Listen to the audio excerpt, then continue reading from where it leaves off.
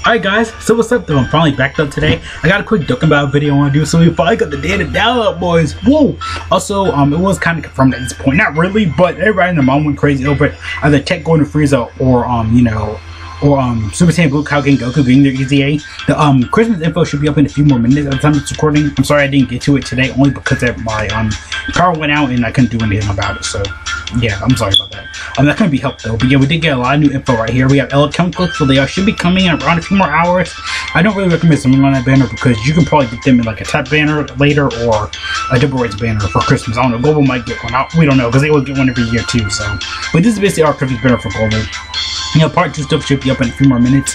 I will go over that as well, though this video is not going to be that long. LA Chemicals are the most broken unit in Dokkan. I'm just saying that, but I don't really recommend going for the banner. Also, the the TEQ Kale and the STR Khalifa. I missed it. The TEQ Khalifa and STR Kale, they're both mini versions of LA Khalifa. Basically, they're broken as heck. Bandai, you were awesome when you made these cards. I'm just saying. I was kind of like light on them first, but you know, typical stuff. I mean, I didn't originally go over them when they first came out, obviously, but yeah. Also, we are getting the BoJack event, story revamp. I think they came around the same time. I think like a week difference.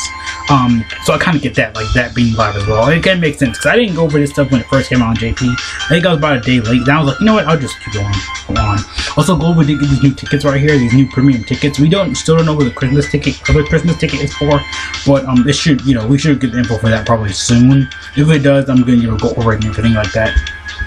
And also right here, TEQ Golden Frieza's EZA was out. It's like, you know, gonna be up and everything. It said 2 more days when I just saw it. So, and plus it hasn't been added in global database. So of course, you know, we're gonna get that for part 2. I've been wanting Kaioken Blue Goku to do it. That kind of makes sense, but then at the same time, everybody the most speculated TEQ Golden Frieza. I mean, it kind of made sense, you know, tournament power, all that stuff. Yeah, this is the second year in a row that Dokkan has done. Oh, actually the 3rd time because the Kaioken Blue Goku first came out on the original one, the one that has Super Saiyan God in his name, but he still has the Kaioken Blue aura. That one that just got his EZA not too long ago on JP. He came out during Christmas for Global, I think in 2016. 2017 was hit. No, I can't remember. I know Kaioken Blue Goku has been. I know someone actually did say Kaioken Blue Goku, the AGL one, was on the banner for like 3 years straight. I was like, yeah, we did get kind of Universe 6 stuff 3 years in a row.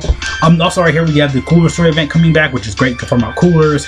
We have the Other World Story event coming back, and I guess not Wrath of the Dragon, but those story events are coming back.